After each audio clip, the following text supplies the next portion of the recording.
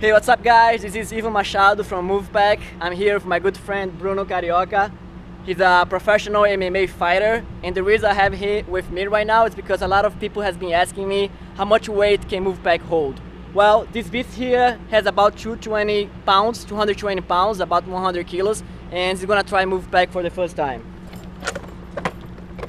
Alright, go ahead. So as you can see, this is the board. It's very flexible, but that's normal. The board is made with Kevlar, so it's pretty strong. It's very natural. It's very safe to ride. So go ahead, Bruno. You can try.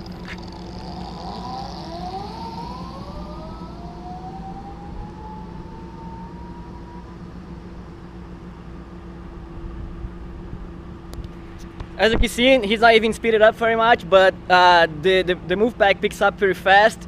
It's pretty strong. It has two motors inside the wheels, so even though he has 220 pounds, 100 kilos, the Movpak picks up pretty fast and no problem at all.